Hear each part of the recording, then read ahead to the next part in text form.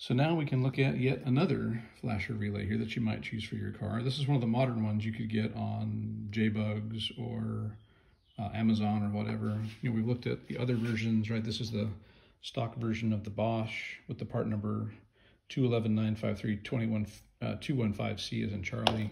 Same part number from Hella, same part number from SK. I have other videos showing how those function. So here's a modern one. Let's see if this one works. Let me give you the spoiler alert. It doesn't work in the same way it's supposed to, even though these are advertised as being for cars. It'll be advertised for your particular year. This is for the complex switch simple relay system. I have a 1968 Volkswagen Squareback, the Type 3, and all the different websites will say this fits that car and is appropriate for that car. There's a challenge with it though, and I'll explain what that is as we do this. So I've got the power hooked up. This is my turn signal jig. And again, these 4 wires go on as per the wiring diagram, so there's nothing different there. Brown is ground, the red and blue is KBL, that's the ground for the turn signals, indicator lights that makes them go on. And then 49 and 49A, the power. So turn this on, relay is working, ignition's off, and the exterior turn signal bulbs come on, that's fine. When we turn on the ignition switch, the interior bulbs should come on again also, but they don't. Well, that's weird.